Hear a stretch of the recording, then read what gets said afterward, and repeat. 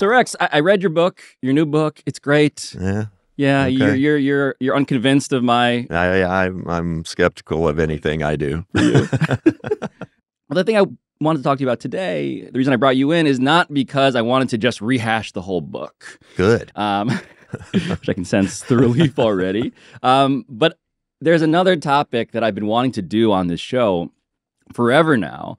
And I realized as I was reading your book, it's hard for me to live with me, a memoir, that you're also the perfect person to do that topic with, which has long fascinated me. Okay. And so this is a topic about a critically endangered species. The World Wildlife Fund calls it that, at least. Mm-hmm. Like, I'm looking at this list, right? There's the Sumatran orangutan, there's the black rhino, and right there is the white American NBA star. Are you down to help me? Are you down to help me? Yes. Are you down to help me help you? Yes, I am. I'm dying to talk about this, actually.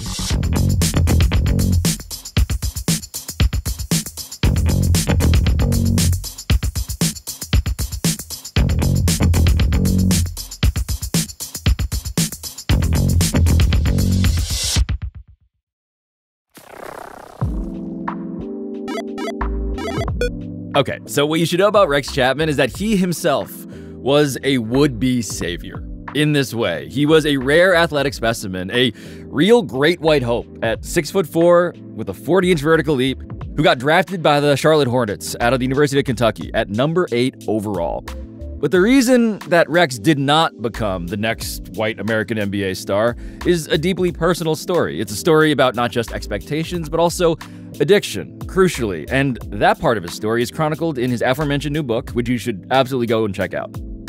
But our story here is about how once upon a time even long before Rex, white America did not have to be this thirsty for basketball representation.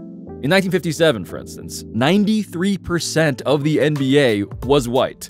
93%. But over time, of course, that percentage plummeted and plummeted, all the way down to less than 18% last year. There is now no more comically obvious place where a white guy feels more like a minority than in the NBA.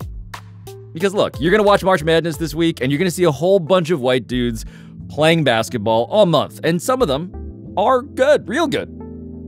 But none of them are projected to be NBA stars.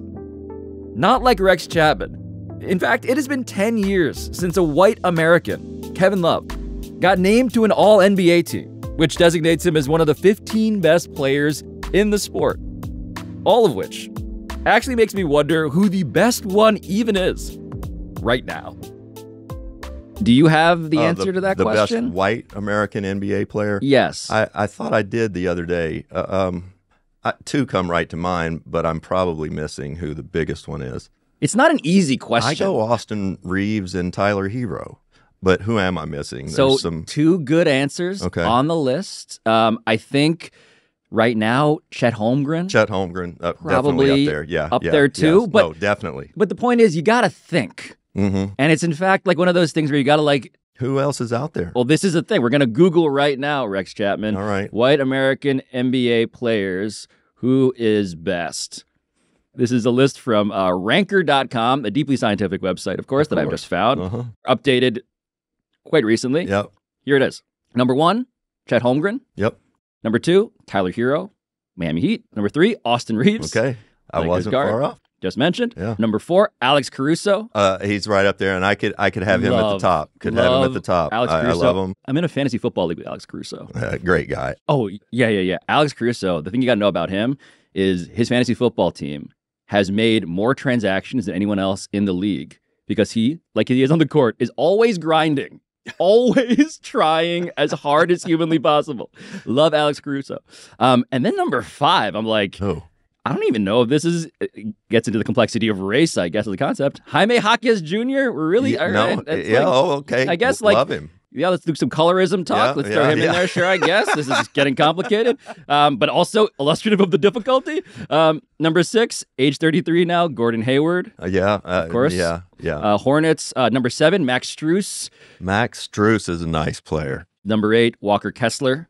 Yep. The Jazz. Okay. Now, what I want to point out, though, is that, okay, let's be real. This list, if you were to assemble this as a national team. Yeah. Oh, it gets beat. It doesn't get into the... Doesn't make the field. However, when you look at the actual all-NBA roster right now, Rex, and you look around, it's not that there aren't white guys. They're just not American. Yeah, they're not American guys. Joker, Luka, yeah, right on down the line. Dude, I mean, so before we get to theories as to why, I do want to establish just the arc of history here and how you fit into it for people who are just unfamiliar with how this cause came to be.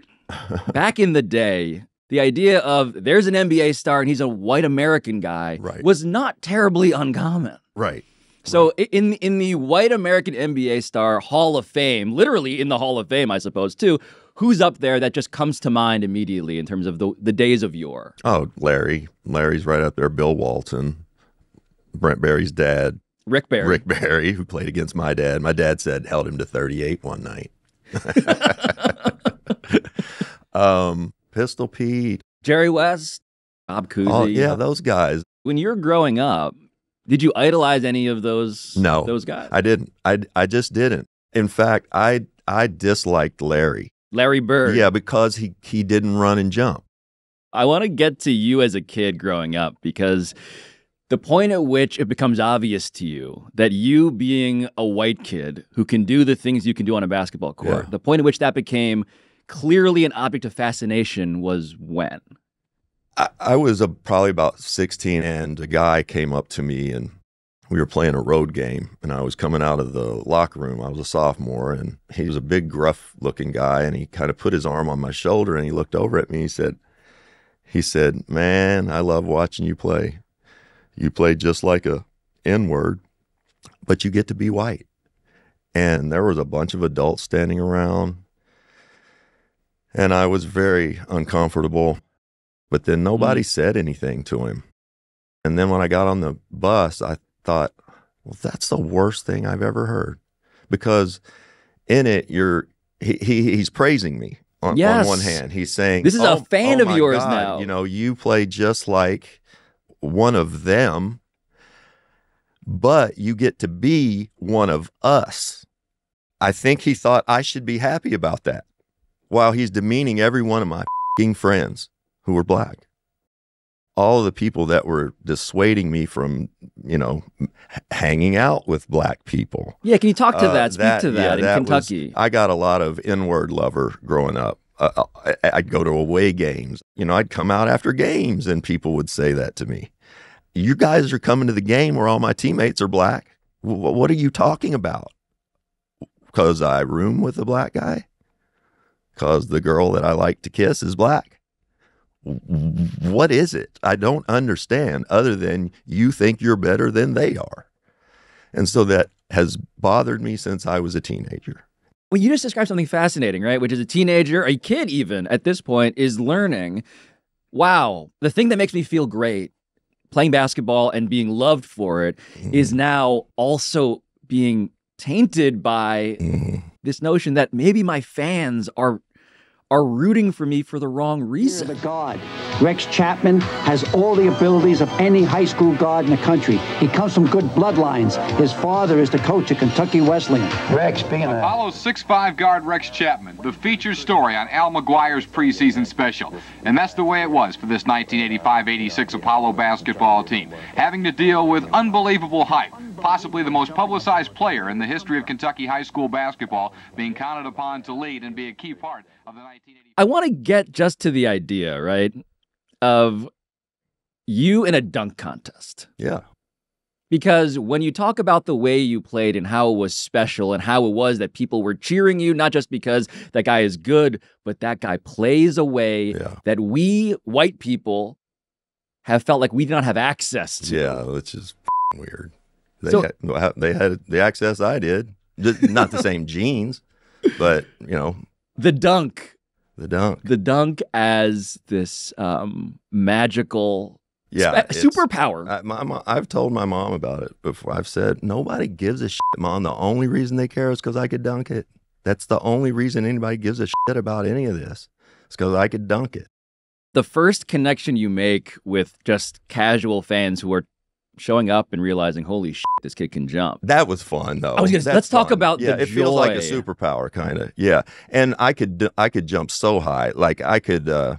I say that I could jump so high. No, I could true. jump. It's objectively. There's tape of this, Rex. But there were times I would get a good jump. There's that, and would scare me. I got hurt all the time because, too, it's how I played, and I really felt obligated to put on a show. The only way that I could really play was to jump and run and expose myself athletically during every game. And there'd be those two or three times during a game, you'd just bounce up and shoot one over an outstretched arm, and the crowd goes crazy. And, so I knew I could do some things that they didn't normally see. But to me, I was trying to keep up with all my peers, and to the fans, I probably looked like I couldn't see it at the time, but I probably looked like a novelty kind of this thing. I went and watched the tape of you in the McDonald's All-American contest. God. Oh, okay. And one of the spectacular efforts turned in by Rex Chapman from Owensboro, Kentucky. Look at that flip behind the back. All 10s. Listen to that Garfinkel, Bob Gibbons, and Sonny Hill. Perfect. But unfortunately, Dickie missed his first one. Unbelievable. He flips it around his back, a reverse slam. That's scintillating, sizzling, and they're going to love him in Kentucky. I tried to do some stupid dunk that, I hadn't practiced or something like that. And, of course, you didn't even practice dunks at the time. Dunk contest was kind of new. But I missed a dunk, and a guy named Chris Brooks wanted. Howard Garfinkel, they wanted to give me the trophy so bad. They did. And I missed my first dunk, so they couldn't, you had to make it. So, anyway. Right. The political system was dying, it was dying to make to elect white me. kid, yes, dunk contest they were champ. dying to. But in the process, it was still impressive to go back and see, wow, Rex really did get up there. Yeah. No, I could touch 11 and a half feet up on above the square. It's crazy. Yeah. It's crazy. But to your point, there is a spotlight on that demographic of player. Yes. Really f***ing good at basketball, and also clearly white. Clearly white. And then when I go back to all my college stuff in the college years, I can say that all 6 schools were greatly considered up until yesterday when I made my decision. However, one school seemed to have everything I was looking for, the whole package. That's why I decided to further my academics and athletics at the University of Kentucky. If you were a really good player in college, or maybe just good, and you go into college early and you play and you do well, you can, they kind of latch on. Like me, I was on every cover of every thing as a freshman and sophomore. And Danny Manning and David Robinson were easily the best players in the country at that time. They were juniors and seniors. I get it. But what are we talking about here? I get it. I'm good, but I'm not them. I had older black teammates who I idolized. And at the time I was in Kentucky, I never thought I was our best player. I thought Ed Davender was our best player by a lot.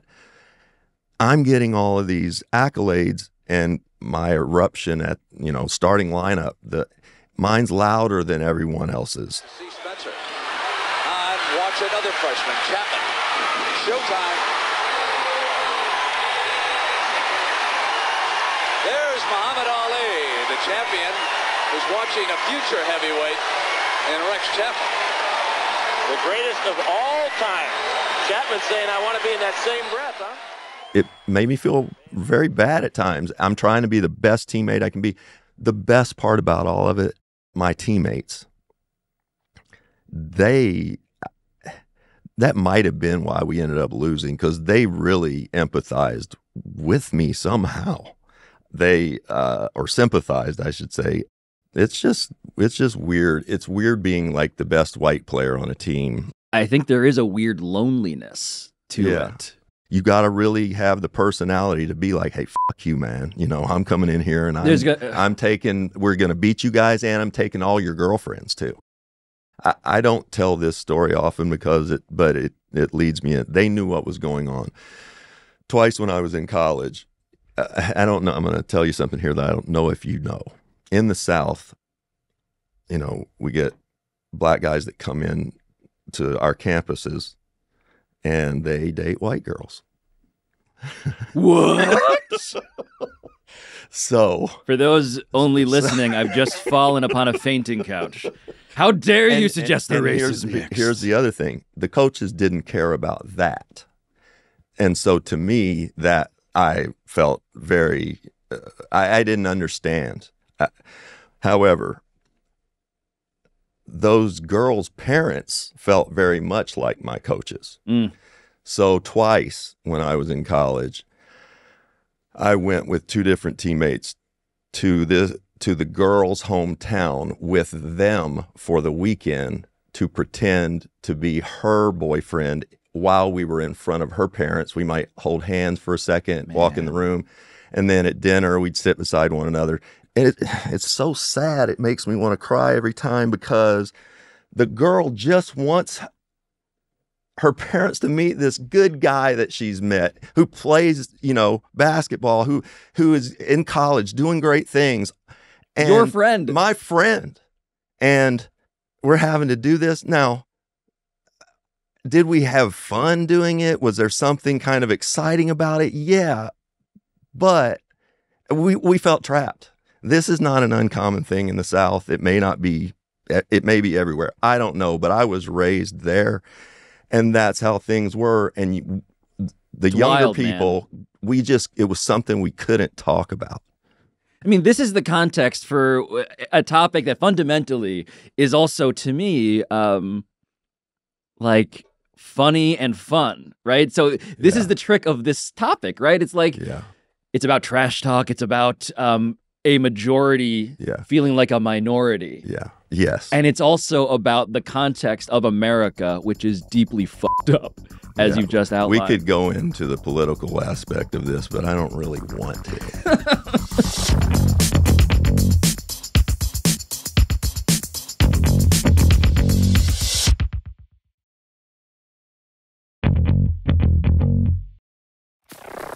I want to get to the, you know, to the comparisons when you're at Kentucky in terms of just like scouts. Mm-hmm.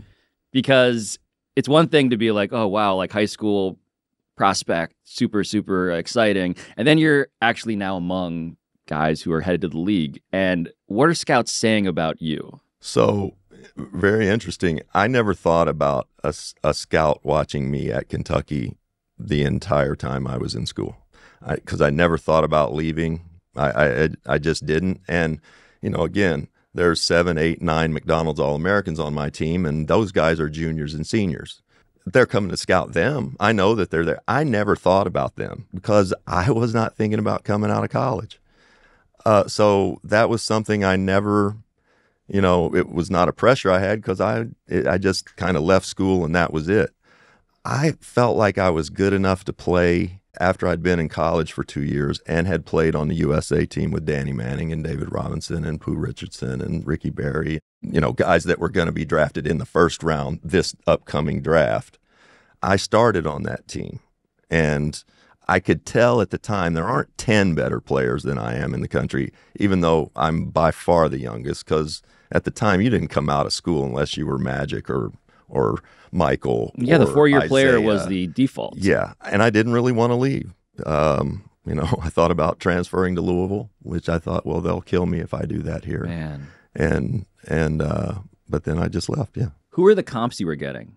Well, it was always Jerry West and Pete. But then I remember... You're a 6'4", 185-poundish guard who can jump, and you're getting guys who don't. They asked me who I thought, and it was Gene Shue who asked me, and I was completely caught off guard by it. I had never heard, who's your comparison? What are you talking about?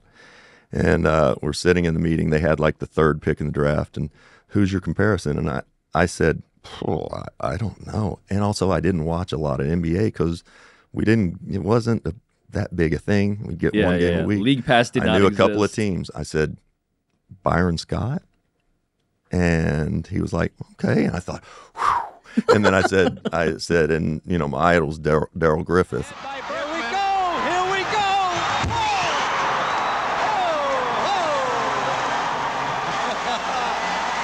moment. Billy doesn't like that. Darrell Griffith slams one in, and it's a 12-point lead for Louisville as Dr. Duncanstein performs. If you look at mine and Darrell's career stats, they're almost identical. So I really tried to play like Darrell. I tried to idolize his game. So those are two black guys for the record. Yeah, those here. are two black guys. So that was but that Gene Shue didn't poo-poo it. He was like, okay, I can see that. I thought, all right, well, if he can see that, that gives me confidence. Yeah. Because those guys are my heroes. Right. Okay. So, but your heroes are guys who don't look like you. Right. Well, I never saw anybody growing up that played like I did, I guess, that was living or active, still active. I'm trying to think of the older Danny Ainge. Did he jump? Yes. Really? Yes. He didn't jump like I did, but he dunked. Danny was a great athlete. He's bigger than I am. A great athlect. Great athlete. Great basketball player. He wasn't as springy and bouncy wasn't as I in was. contests the way that you were. No. But he could dunk. Brent Barry could dunk. Now, Brent's after me. But before... The point being, though, I guess, is that I was kind of one of the first guys. In the modern game. Yes. Yeah. Danny Ainge, you're grading on a hell of a curve to bring him into the verticality conversation. There are guys, Todd Lichty, if you remember Todd Lichty. I do not. Yeah, could bounce, went to Stanford, played in Denver for a little while. Tom Gugliotta later on. Googs could bounce. Yep. I mean, goes up and catches it. Yeah, let me think of older guys. Older guys than me would be hard just because... I just think this is the reality of it, Rex. Yeah. At some point, we're talking about, yes, stereotype and convention, but also a reality that you go through the list and it's like, not a lot of people who look like you can do what you do, which is why your perspective when you get to the NBA is so fascinating to me. You know, part of my plight, personal plight, is that I didn't want to be known as just the dunker and all of that. And then when we're talking about Pistol Pete and Jerry West, I was nothing close to them. I didn't come close to them. And that's right. To me, that's a failure. Like, to me, Steve Nash, my best friend, Jason Kidd, one of my best friends, none of them. The great point Jason, guards. Maybe. Yeah, but none of them, Jason maybe, were as highly regarded as I was as a freshman in college, sophomore. Jason was. Yeah, you were drafted 8th overall. But I'm just saying, as McDonald's All-American, Parade All-American, those guys became Hall of Famers. They're my teammates. When we were playing, I didn't Steve came off the bench behind me for 2 years. Like that those guys, there's part of my personal ego that, I'm a first-round pick. I should be an all-star every year. And if I'm not all-star, it's a failure. And that's how I look back at all my stuff.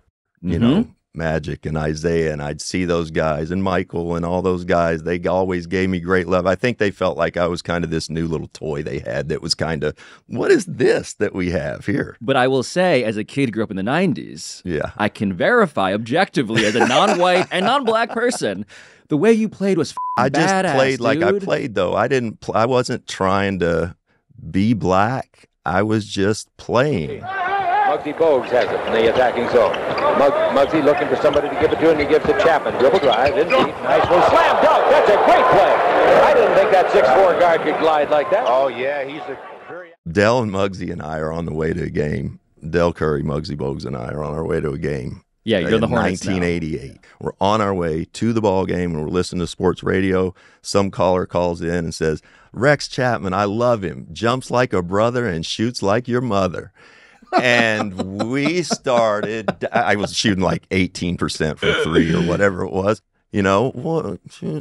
Okay. Well, listen, I think it's understandable for you to be labeled as one thing, the white guy who dunks, and then you realize as a guy who's also like a smart basketball player, you realize that's not gonna get me into all-star games. Like, it get me to all-star weekend, right, but not to the all-star game necessarily. Right. And so from the marketing perspective, right, as you're struggling with this label, I imagine the NBA. I didn't do it. I didn't do it the first year. So the dunk contest. Yeah. They asked me to do it every single year I was in the league except my last year. And I was not even a good athlete at that point. But they asked me every single year. They also asked me for the first 5 or 6 years to do the three-point contest. I didn't have a high enough percentage. They didn't do it on that back at the time.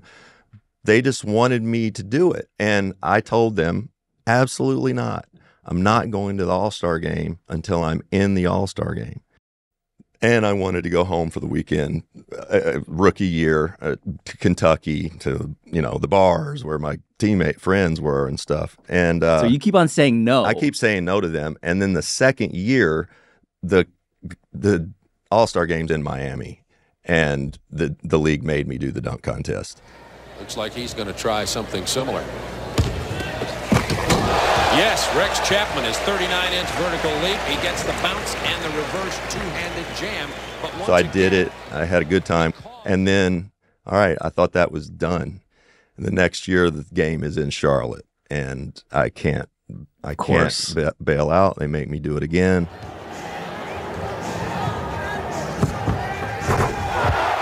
Off the bounce, the reverse jam, Rex Chapman. Now there's timing, there's power, there's finesse. You've got all the creativity, so you've got all factors covered. Plus, you've got the hometown crowd. Now you'll see when he makes the catch that he's way up over the top of the rim, and he puts it through very easily. Right there. I did it again. Not my best dunks that year. Came in third. And then after that, I was done. And they kept asking me, kept putting pressure on, and every year I just said, no, I'm just not doing it. There's something hilarious and fundamentally sad at the same time about the guy who's like ashamed in a dunk contest. Oh, yeah. It's the contest. Oh, that's kind of a bit, right? Well, it's just like the ultimate showcase for ego and unapologetic athleticism. Yeah, now, look, there's something in it. Obviously, it's a stroke to my ego. Again, I said it earlier. There is something about it that feels like a superpower, and also when that's gone, you feel like that's gone. And for me, that was a big part of my identity. I have people every other day ask me, can you still dunk? No, I'm f***ing 56. I tried it at 50. I did it at 50, and I came down and I hurt my back and was fucked up for about 6 months. And I said, that's it. Yeah. But I still have people to do that. And then for my son, who grew up playing basketball, was a good player, went to Ball State and played. Everybody has asked him, you jump like your dad? He does not. He does not. In this case, he literally shoots maybe like his mother. Yeah, right. But no, yeah, right. Exactly right.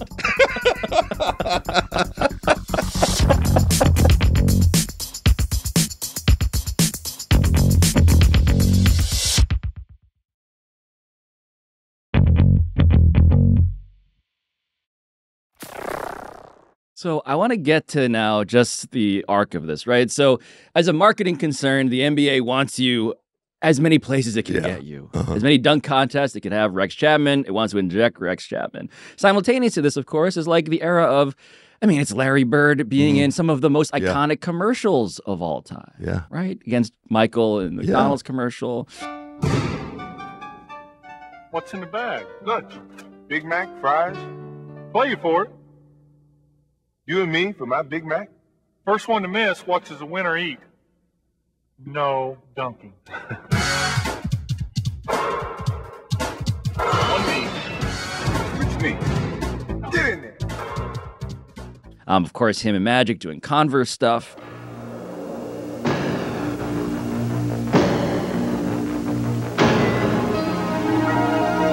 I heard Converse made a pair of Bird shoes for last year's MVP. Yep. Well, they made a pair of Magic shoes for this year's MVP. Okay, Magic, show me what you got. The notion of marketing in the NBA. This must have felt obvious to you, why it is that they were trying to make you into a thing. I remember being, I'd just come out of school. I'd hired David Falk as my agent. This is Michael's agent, yeah, super Michael, agent. Yeah, Patrick's agent. Yeah, a lot of people. So many stars. Super powerful in the NBA. Yeah. And we're talking one day, and I'm in an office. They got down to like a couple teams, and they were like, well, they'll take him here because, and I was like, take him here because what? And they were like, well, that you're white I was like, what are you f***ing talking about?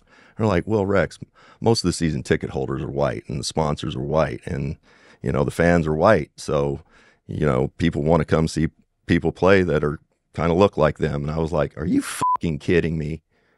But guess who took me?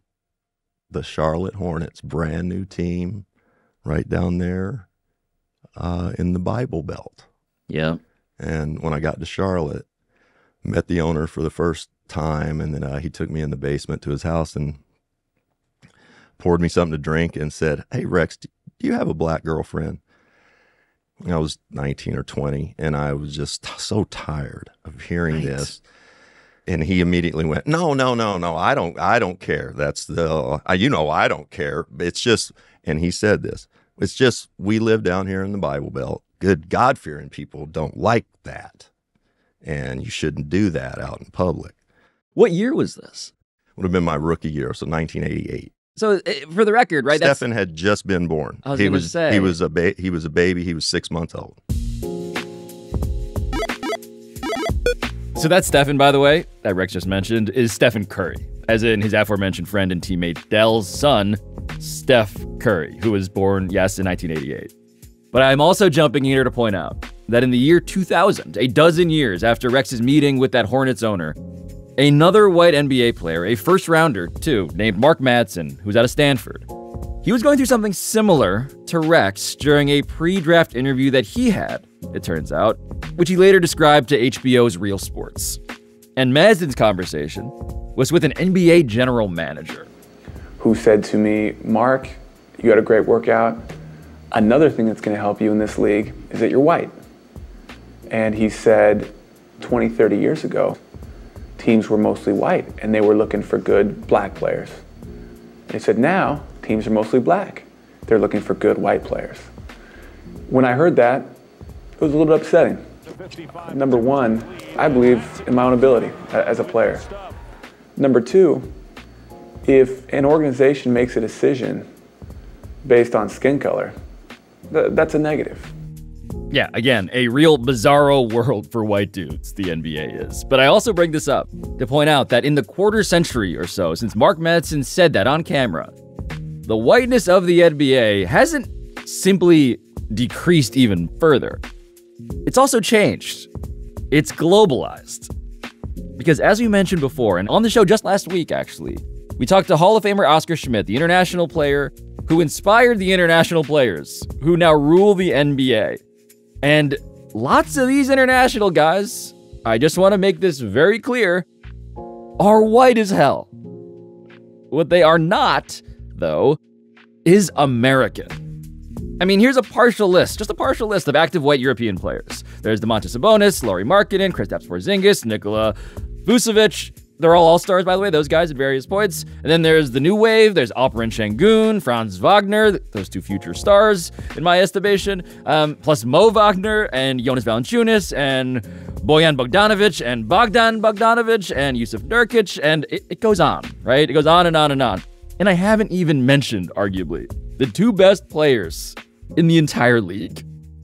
Let's just talk about Nikola Jokic and Luka Doncic, right? Because Nikola Jokic, for the record here, has about the same vertical leap as me. Mm-hmm. Luka is a different specimen in that regard, but he's also one of the most skilled players we've ever seen this young enter the NBA. And so these are two guys whose calling card is really, I mean, it's all around offensive skill, you would say.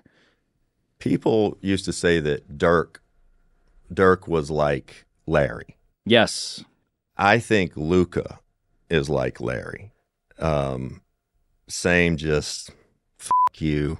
Just likes when the opposing crowd taunts him. And Joker is 7-foot Steve Nash. It's just he's a director out there playing at an advantage mentally every single night, usually over his opponent. He out-tricks everyone. He's big as shit. He can shoot it. He makes crazy runners and floaters. He's a great teammate. I couldn't be a bigger fan. Luka's just young and still kind of wild, figuring it out, but he is I mean, he might be the best player on the planet. Right. There are nights where it certainly feels like he can drop 50 as easily as anybody and his else. Passing. Oh, my God. Both of those guys. And Joker from playing water polo as a kid. These guys come from places other than America and are also clearly white and clearly killing it. And so when you think about why it is. I know why it is. Or I think I do. Why is it that America has an endangered species list when it comes to its white NBA stars and the rest of the world is flourishing? They're not dissuading their kids from playing basketball. They're not. We are. You know, I can't play that sport. Doesn't suit your race.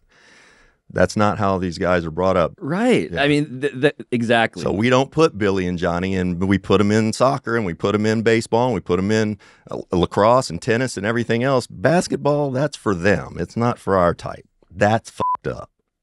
The other thing, they know time and score. They know the possession. They know everything because they've been coached extremely hard from a very young age. And if they talk back or if they gave any lip or if they this or that, no, fuck you. Sit down. You're not going to play.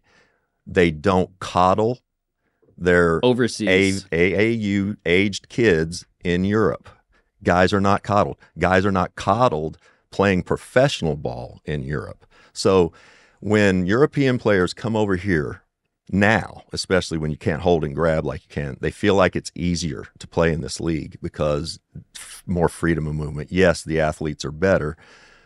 The coaching, though, they look at it as, we're not being coached up real hard around here. And it's kind of more like a vacation for them a little bit from the coaches they played with growing up. We start coddling, some of us do, start coddling our kids. And if they don't start on this AAU team, we take them to another AAU team. And pretty soon that you're making your kid an excuse maker. And on this point about nurture and not simply nature, I did want to bring in another source who is native to this entire world. Because Fran Fraschilla is an American who's been working as a college coach and an analyst and an international scout for decades now, including for Team USA. And what he's been doing is studying the systems of other countries for longer than anybody else that I know. And what Fran immediately pointed to was exactly that concept, actually. A system.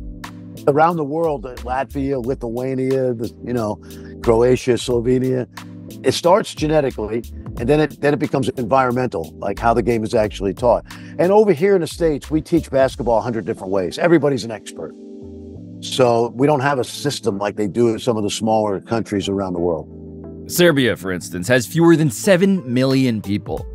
America has 332 million people. And so what Fran had been especially curious about was Jokic in specific, his training in Serbia under the tutelage of the late Dejan Milojevic, the man who had coached Jokic as a pro in Serbia and then went on to be an NBA assistant with the Warriors before he died from a heart attack in January. I remember he was a great player in Serbia, and then he was Jokic's coach at 16, 17, 18. And I said, how did you develop him? And he showed me the drills. We were in a gym one day, and he showed me the drills. And I said to myself, these are junior high school drills. These are basic fundamental drills. And I'm always been a purist. But the point is, these guys who come over here with an incredible fundamental base. They happen to be big, and they happen to be better athletes than you think. And then there's one more thing. Because on top of all of that, especially as the Balkans are concerned, this region ripped apart by war, there's also this deeper, and to some Americans at least, this almost familiar sort of motive.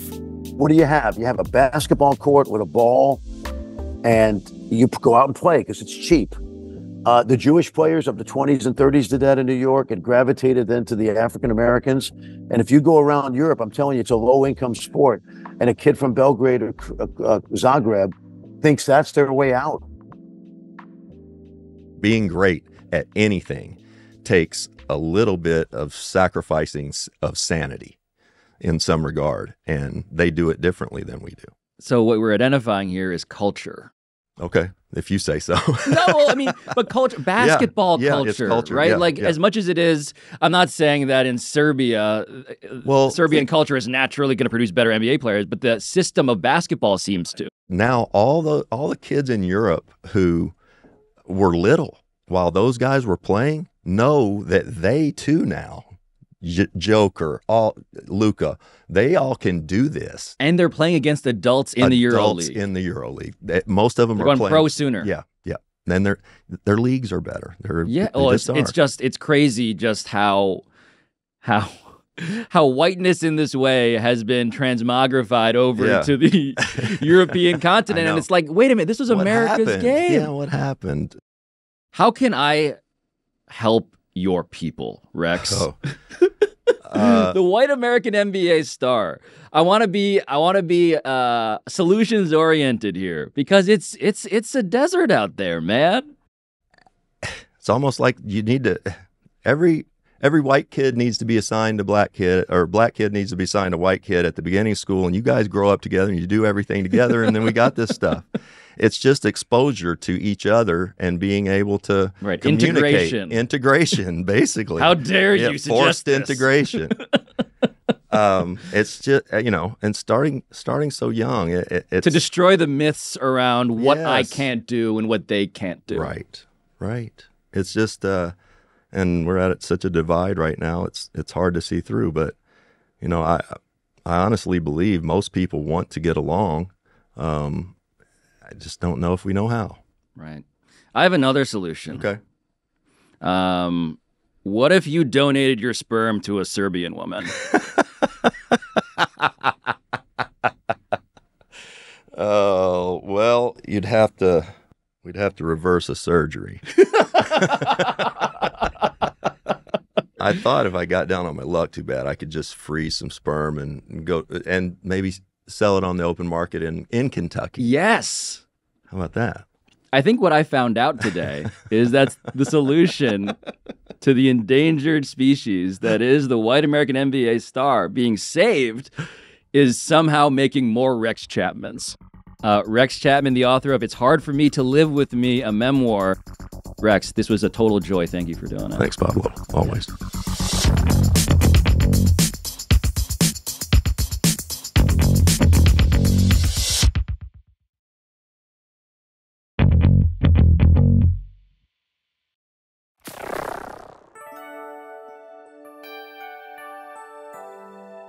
As I hover over my keyboard trying to articulate what it is that I found out today, I realize I'm in a bit of a pickle.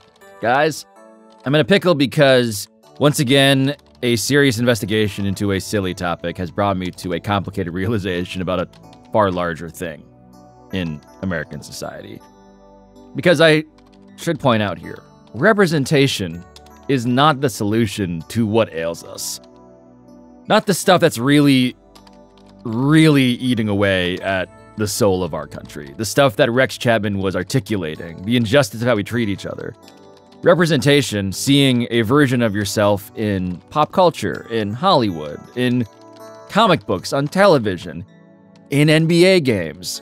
That stuff isn't going to fix that problem. But it does matter, in a sincere way, and I should disclose that my favorite thing I ever experienced in sports is Linsanity.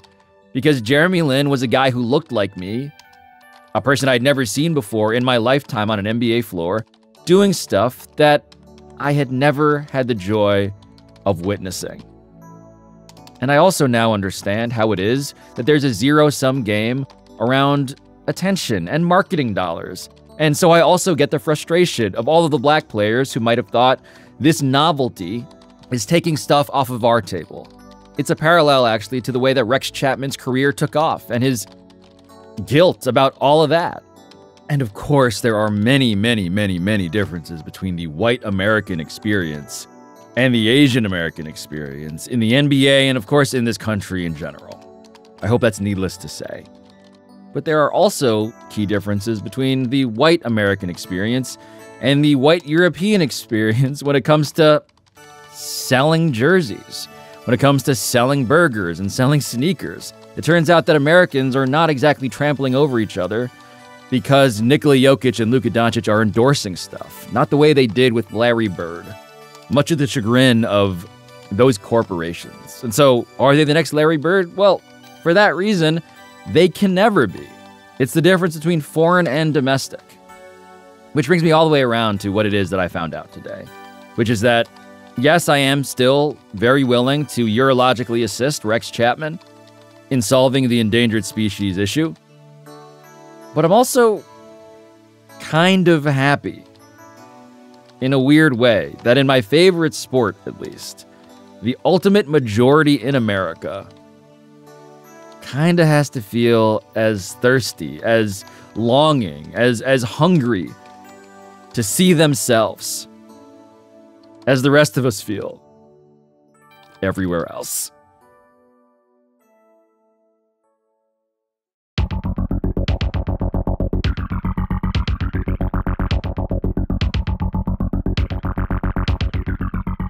All right, I forgot to tell Rex that my dad is a urologist. I don't know if he'd come out of retirement to do this procedure, but he might consider it because he supports Pablo Torre Finds Out, like our entire staff, who include Michael Antonucci, Ryan Cortez, Sam Daywig, Juan Galindo, Patrick Kim, Neely Lohman, Rachel Miller-Howard, Ethan Schreier, Carl Scott, Matt Sullivan, Chris Tuminello, and Juliet Warren.